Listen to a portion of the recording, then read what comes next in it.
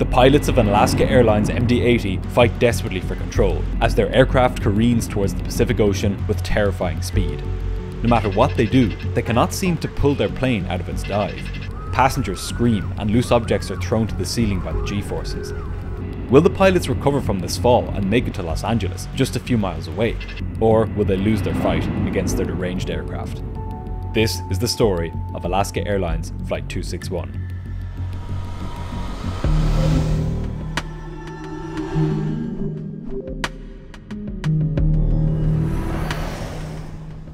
On the afternoon of January 31st, 2000, 83 passengers and 5 crew stepped on board a McDonnell Douglas MD-83 at Puerto Vallarta in Mexico. Most of the passengers were holidaymakers, returning home to the cold and rainy northwestern United States after a trip to sunny Mexico. The flight was bound for Seattle, but a number of passengers would disembark during a stopover at San Francisco. The flight time to San Francisco was 4 hours. In the cockpit on this day were 2 highly experienced pilots. Captain Ted Thompson was 53 years old and had built up over 17,000 hours of flying time, more than 4,000 of which were on MD-80 aircraft. He had started his flying career with the US Air Force, and by this point, he'd been flying with Alaska Airlines for 18 years. Sitting to his right was 57-year-old First Officer William Tansky.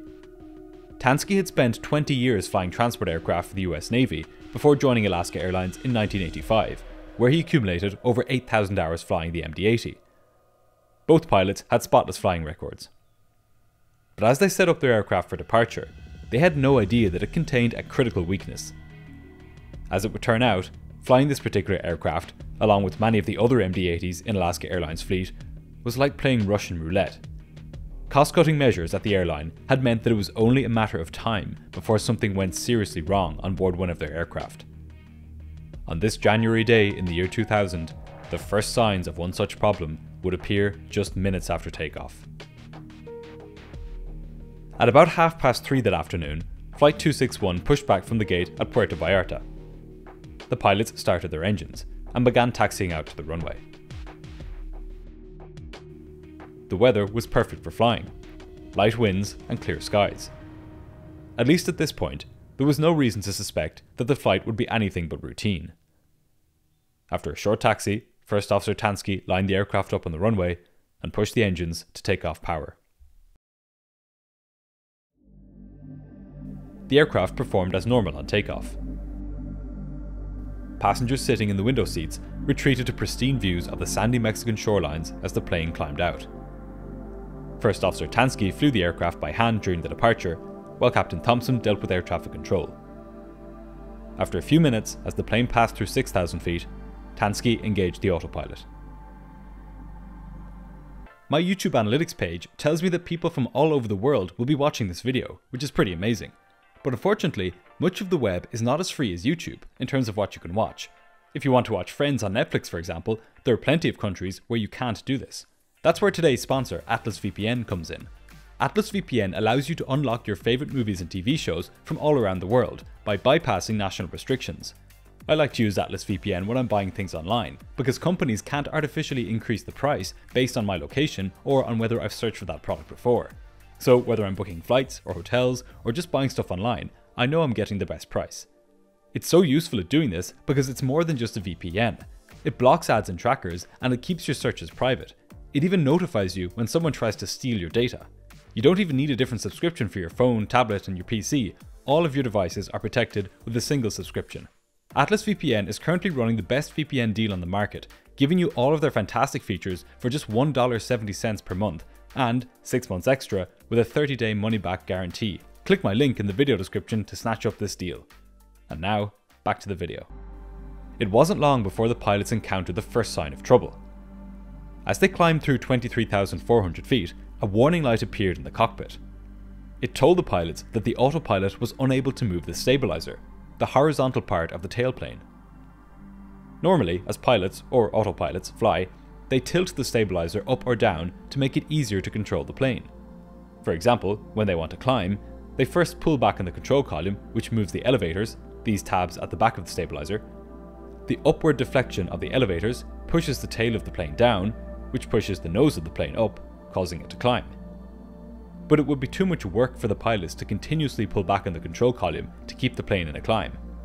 So, they used switches on their control columns, known in the MD-80 as pickle switches, to tilt the horizontal stabilizer itself. That's the actual wing here on the tail of the plane. With the horizontal stabilizer in its new position, it does the job that the elevator had been doing previously. So there's no longer a need for the pilots, or the autopilot, to pull back on the control column to move the elevator. The purpose of this process, known as trimming, is to lower the workload for the pilots and to keep the plane in trim, making it more aerodynamic. The position of the stabilizer is shown by this indicator here in the cockpit. Forward means the trim is moving to a nose down position, and backwards means it is moving towards a nose up position. For those not familiar with aviation, this is a lot of new words and new concepts, but they're vital for understanding what is now about to happen Flight 261. The warning light which had appeared in the cockpit told the pilots that the autopilot was no longer able to move the stabilizer. There were two possibilities here. Either the motors which moved the stabilizer had stopped working, or the stabilizer itself had jammed. The pilots would try to find out which one of these it was in a moment. But first, Tansky decided to disconnect the autopilot to get a feel for how the plane was flying. When he did this, he could immediately feel the problem through his control column. The aircraft was badly out of trim. With the horizontal stabilizer stuck in position, Tansky had to pull on his control column with as much as 50 pounds or 23 kilograms of force just to keep the plane climbing.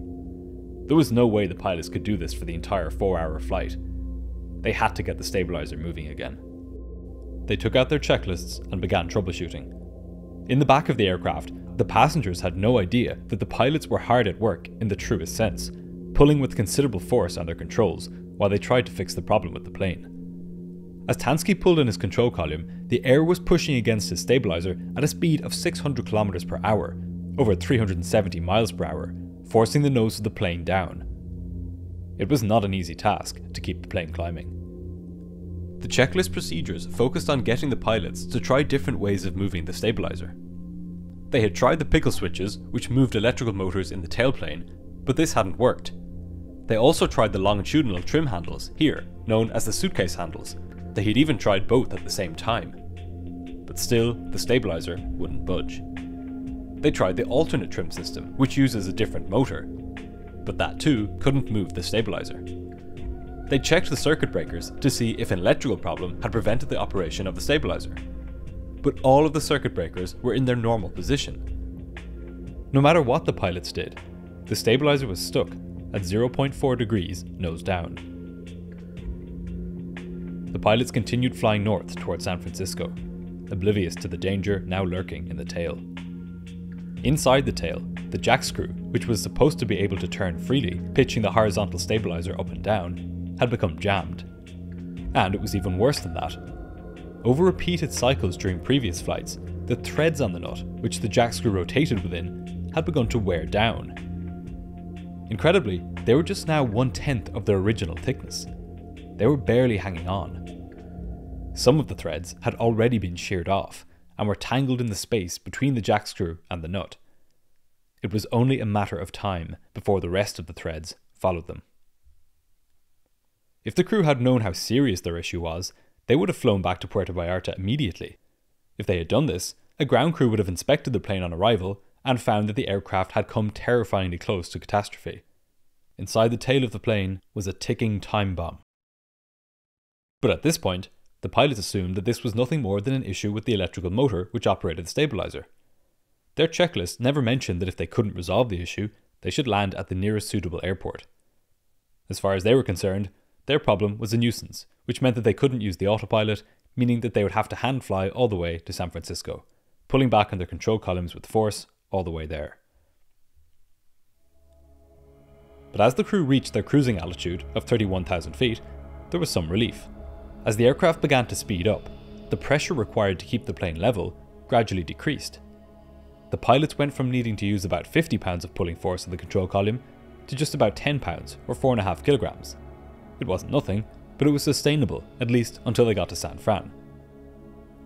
Nonetheless, the pilots continued their attempts to fix the problem, trying the primary and secondary trim motors in different orders, and then together, and in every permutation they could think of. They had no idea that everything they did was only making the problem worse. Quietly, in the back of the plane, the jackscrew and its nut were like two of the Earth's tectonic plates, pressing against each other with tremendous force. In a matter of time, one of them would suddenly give. This would not be the earthquake that residents of San Francisco had come to expect. 2 hours later, Flight 261 was nearing its destination, and there was still no sign of the stabilizer coming unstuck. By this point, the pilots were in touch with Alaska Airlines maintenance base in Seattle, trying to see if the engineers there could think of anything that the pilots themselves hadn't thought of. But they couldn't. The pilots had tried everything. Planes experience small maintenance issues all the time. Glitches with onboard computers, minor cockpit systems inoperative, issues in the passenger cabin, but problems with the flight controls are serious. With the plane clearly exhibiting serious flight control problems, the pilots were beginning to think that the safest thing to do would be to land at the nearest major airport, and that was LAX, just a few minutes away. As well as being the closer of the two airports, the weather there was more favourable, with the wind being straight down the runway.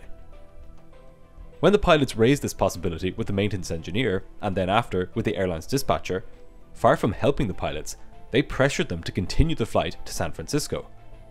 The dispatcher said that if they landed at LAX, they would disrupt the flow of aircraft at the airline, leaving some passengers late. As it would turn out, this very pressure that the airline put on the captain to continue the flight to its original destination was a result of the same commercial pressure that had caused the issue with the aircraft's tail to begin with. But that's something we'll return to in a moment. The captain told the dispatcher that he would be landing wherever it was safest.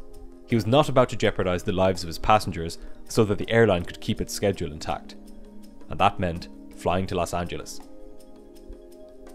At this point, the pilots had their hands full. They were preparing for a switch in their destination, and they were still trying to free up their stabilizer. They were talking to air traffic control at Los Angeles, and to the airline's dispatch center in Seattle, and to its maintenance department at Los Angeles. They were eager to free up the stabilizer for the approach and landing, the phases of flight when it is most important to have full control over the aircraft. The pilots noticed that when they used the primary trim motor, which uses the most electricity, they could see a corresponding spike in the plane's electrical usage on their instruments. This suggested that the motor was working, and therefore that the stabilizer itself was jammed. At this point, the captain decided that he would once again try the pickle switches and the suitcase handles at the same time. He wondered if perhaps just using more power would free up the jam. Unfortunately, he was right. As soon as he did this, the threads holding the jack screw in place finally gave way under the pressure. The jack screw suddenly shifted from its jammed position of 0.4 degrees nose down to beyond its maximum nose down position. The mechanical stop at the end of the jack screw slammed into the nut. This was the only thing preventing the stabilizer from going even further. Now, with the horizontal stabilizer well beyond its normal full down position, the plane lurched towards the ocean. The pilots yanked back on their control columns, desperately trying to bring the nose up. Filling their windscreens was the terrifying sight of the blue Pacific Ocean. The aircraft continued to accelerate as it powered towards the ocean, descending at a horrifying rate of over 6,000 feet per minute. As the plane got faster, it began to shake. The captain identified this, incorrectly, as the stall buffet and told the first officer who was flying the aircraft that he had stalled. He urged the first officer to release his back pressure on the control column, as doing so would break the stall. But the plane wasn't stalling. This situation was so out of the bounds of the pilot's normal experience that they were confused about what was happening. Then, the overspeed warning began to sound, telling the pilots that they were now going so fast that they risked structurally damaging their aircraft. In response to this, they extended the speed brakes. This helped somewhat, but the rapid descent continued. They passed through 28,000 feet, then 27,000, then 26,000. The captain called air traffic control.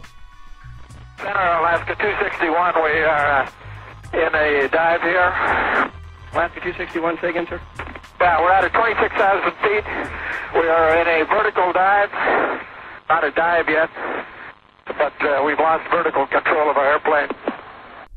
Gradually, by pulling with 150 pounds of force, or about 70 kilograms, the pilots managed to ease the plane out of its rapid descent.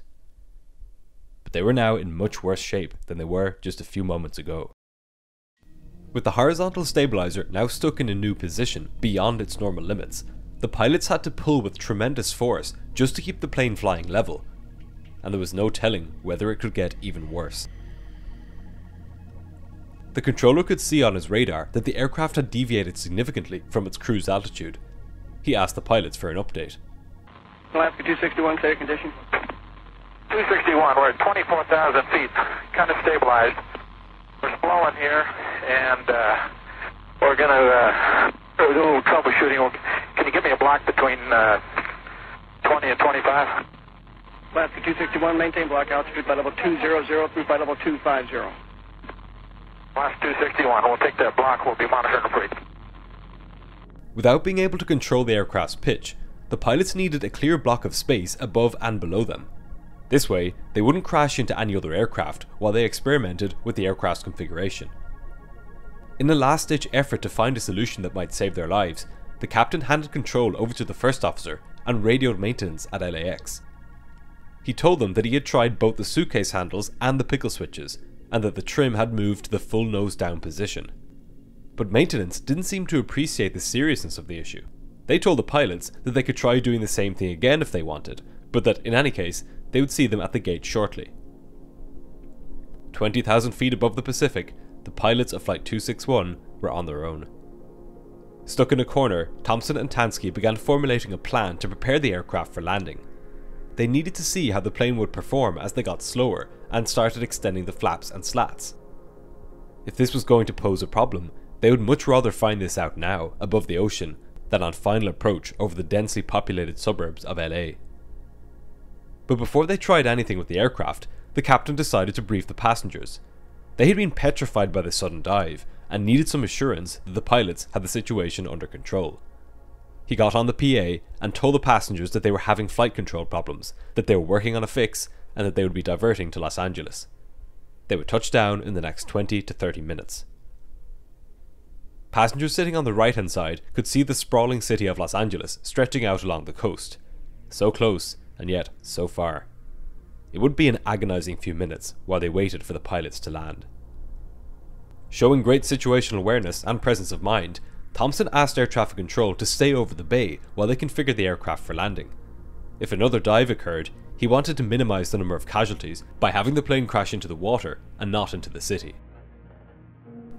First Officer Tansky then suggested a useful change to the captain's plans. He said that they should try to reconfigure the aircraft at their current altitude of about 18,000 feet, rather than at 10,000 feet, as the captain had told the controller. The air was thinner at 18,000 feet, so it wouldn't mimic the conditions close to landing as well as the air at 10,000 feet would, but more importantly, it would give them space to recover if the aircraft entered another dive. Despite the enormous pressure they were under, and the sheer physical exertion required to keep the plane level, both Thompson and Tansky were working together extremely well, systematically approaching the situation and foreseeing potential dangers. Now, slowed down, the pilots began to set the aircraft up for landing. The first officer extended the slats. The aircraft remained controllable, but it still wasn't easy. A few moments later, the captain told him to extend the flaps as well. This configuration was close to what the plane would be at closer to landing. And it was stable. The least risky option at this point was to bring the plane in for landing. Given that they now knew that the plane was controllable in this configuration, doing this made the most sense. But rather than doing that, the captain wanted to try one more time to free the stabilizer. He knew that in its current position, the force of the air was hitting its lower surface, keeping it stuck in place. If he could bring the nose of the aircraft up and then let it fall down, the air would briefly hit the stabilizer head on, and it would no longer be pushed up by the force of the air. From that position, he would use the trim switches and try to move the stabilizer back to its normal position while there was no pressure on it.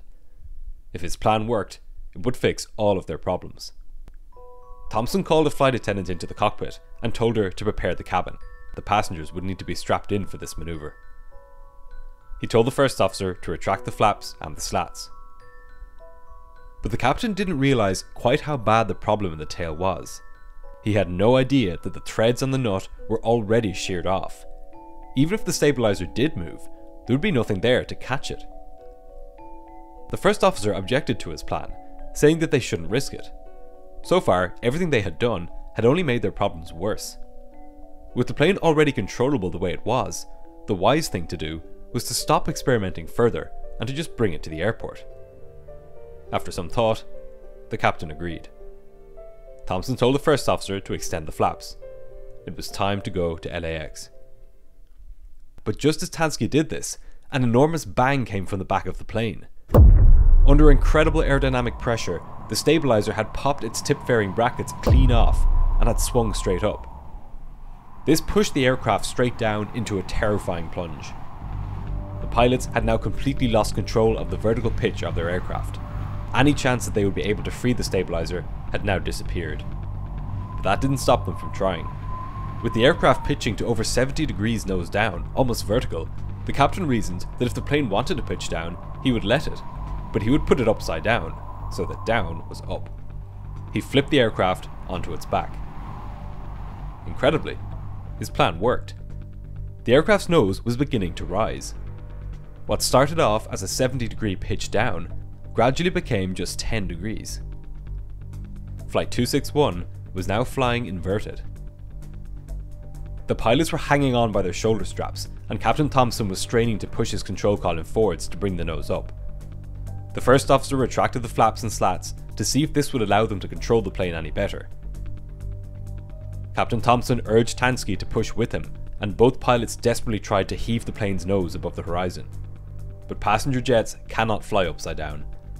All the pilots had managed to do was to slow the plane's descent. If they were to have any chance, they would need to flip the plane back. The captain shouted at the first officer to help him kick the left rudder to swing the plane right side up. But upside down, Tansky couldn't reach it. So they switched to the right rudder, pushing it as much as they could. But it was no good. There simply wasn't enough time. The engines began to sputter and stall, unable to deal with the extreme angle of the oncoming air. The first officer extended the speed brakes in an effort to slow the plane down. But with the water fast approaching, both pilots knew that there was no saving the plane now. Captain Thompson said, "Here we go."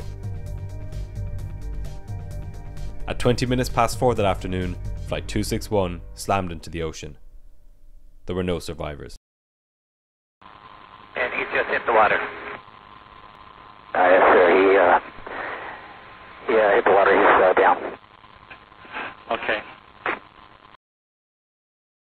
The most galling thing about the crash of Flight 261 is how utterly preventable it was. Pure corporate greed on the part of Alaska Airlines had caused them to schedule less frequent maintenance inspections of the jack screw assembly in the tail of the plane. Poor adherence to procedures, which was endemic in the company's maintenance department, also meant that the full procedure for greasing the jack screw was often not followed. On Alaska 261, this ultimately culminated in a jack screw which was essentially dry as it creaked up and down during flight. It was only a matter of time before it simply broke, as it did on January 31st, 2000. 2 years before the crash, a mechanic at the airline had raised concerns about the airline's shoddy maintenance practices, which included faking maintenance records with the Federal Aviation Administration. As a result of this, Alaska Airlines had put him on paid leave. This was an airline with no regard for the safety of its workers or its customers. Much has changed as a result of the crash of Flight 261. For one thing, modern aircraft, the 737 MAX excluded, are designed such that no single failure point, like a poorly maintained jack screw, can cause a crash. Checklists were also modified to discourage pilots from repeatedly trying items which do not work, and they also now tell pilots to divert if they have significant flight control problems. But most of the safety recommendations in the final report were aimed at Alaska Airlines and the FAA, stressing the need to shorten maintenance intervals for critical components like those found in the tail of the aircraft. For their heroic efforts to save the plane and its 86 passengers and crew, Thompson and Tansky were both posthumously awarded the Airline Pilots Association Gold Medal for heroism. Their decision to keep the plane over the water saved the lives of many people on the ground, preventing this from becoming a much worse disaster than it already was.